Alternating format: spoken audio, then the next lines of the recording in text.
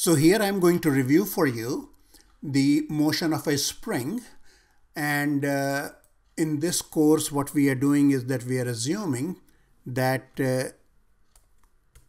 if a force of F units extend the natural length of a spring by S units, then this is the relationship between the two, where K is called the spring constant.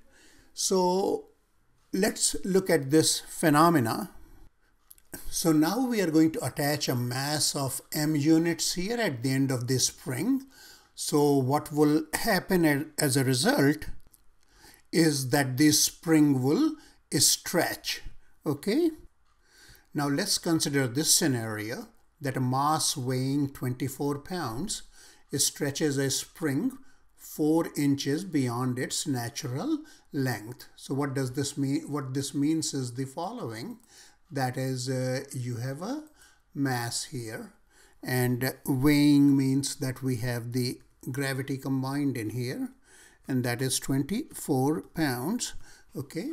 And then the displacement, this displacement is how much?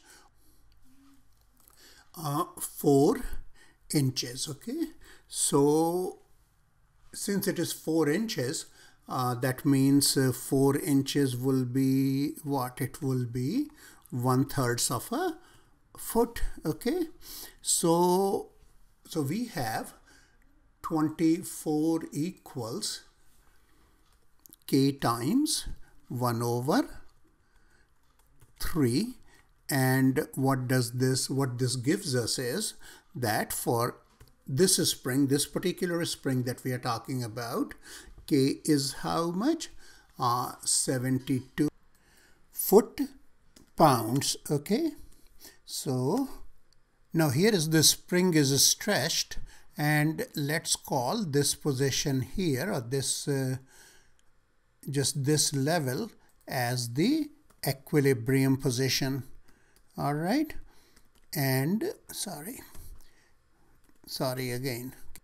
So now we know that for our spring, just one moment, that for our spring, the spring constant is 72 foot-pounds. And let me erase this to get more space. And let's see that we have this situation here, that this spring is set in motion by releasing it from rest at a point 3 inches above the equilibrium position. So let's just discuss the motion of this spring now. So what will happen now is that a spring will just go above and below the equilibrium position, and what we are going to do is, let's call this displacement, say, X. Okay, and we will just treat the displacement in feet, and if X is below the equilibrium position, we'll treat X as positive. On the other hand, if the displacement is above the equilibrium position, we'll measure it as negative. Okay, so they had two unusual situation here. Vertically we are using the displacement as X instead of Y, and downwards is positive, upwards is negative.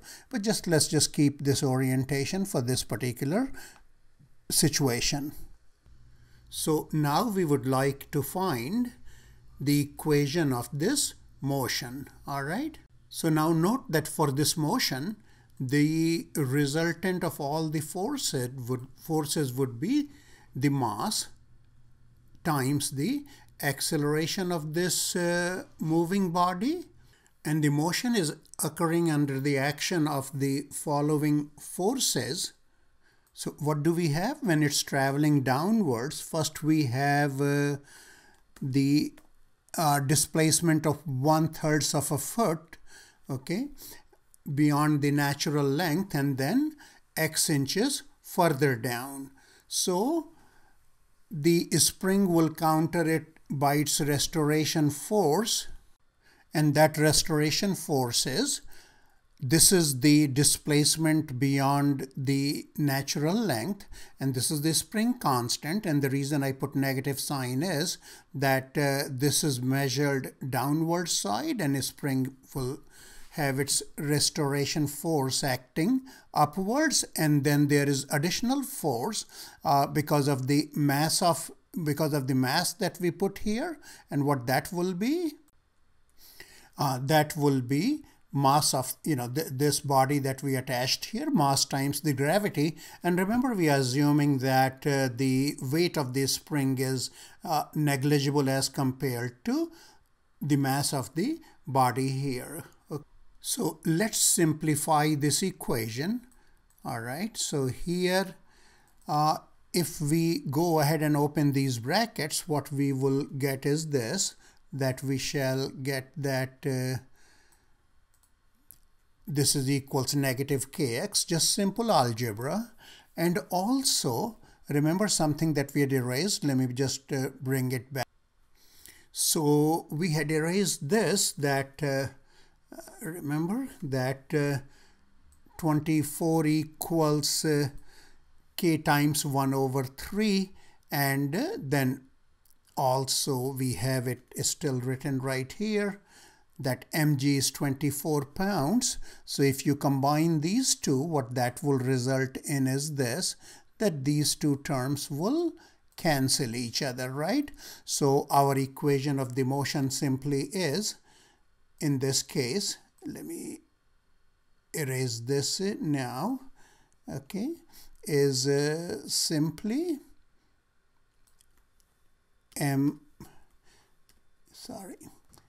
md2x dt square equals negative kx as a consequence of the Newton's second law of motion. Okay. Now let's just fill in the values. So we have k equals 72, and for m we have this equation. So we have m times then g here. G is how much? 32 feet per second square, and that equals 24.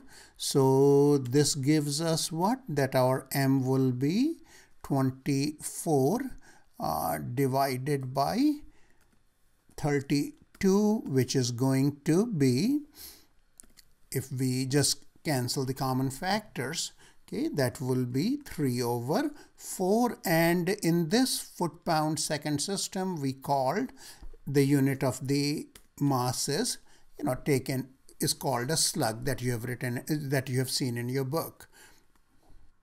So our equation of the motion is, or the differential equation governing this motion is this. And let's just observe the initial conditions. That is, initially we were 3 inches above the equilibrium position. That means what? That means simply that x sub 0, remember, above we will measure as negative.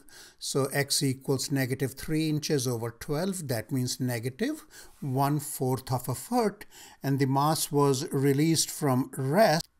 That means that the initial velocity is 0 foot per second. Okay. So now let's just go ahead and solve this as a typical differential equation. All right. So I'm now going to take our question as just a simple equation solving problem. All right. So this is the differential equation. Let's just simplify the situation here. So 3, if we cancel 3, what we shall get is 72 over 3 is 24. And this is going to give us what? 24 times 4 is how many? 96. All right. So our equation finally is that d2 dx square and then plus 96x equals 0. So if we assume that x equals e to the mt is a solution, sorry. Okay. then what will happen is that m square plus 96 would be 0.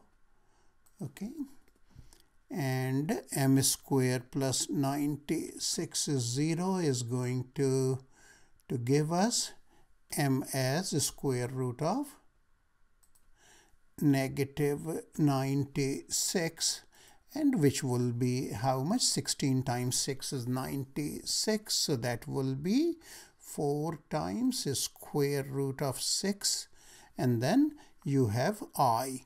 So when this is the situation, then what happens? Our solution would be y equals c1 cosine of 4 square root of 6t, right? Because we have complex roots here, and the real part in this complex root is 0, so we wouldn't have any factor of e in here. And then c2 sine 4 square root of 6t. All right, now when we apply the sorry, I should have said x equals as a, okay, so anyways, sorry about that. Now remember this, that x at 0 is how much? X at 0 is negative 1/3, which gives us what? That let's put 0 in here. So this is 0, and sine of 0 will be 0. So this implies that this is going to be negative 1/3, and cosine 0 is 1. Okay, so that gives us what? That simply gives us that c1 equals negative 1/3, right? Okay, and then we can go ahead and substitute and differentiate this, or get the dx over dt.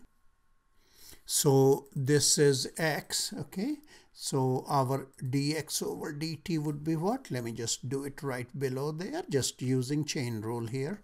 Okay, so we got dx over dt equals negative 4, see, we have cosine of a quantity, so that will derivative would be negative sine of the quantity times the derivative of the quantity, which is 4 square root of 6.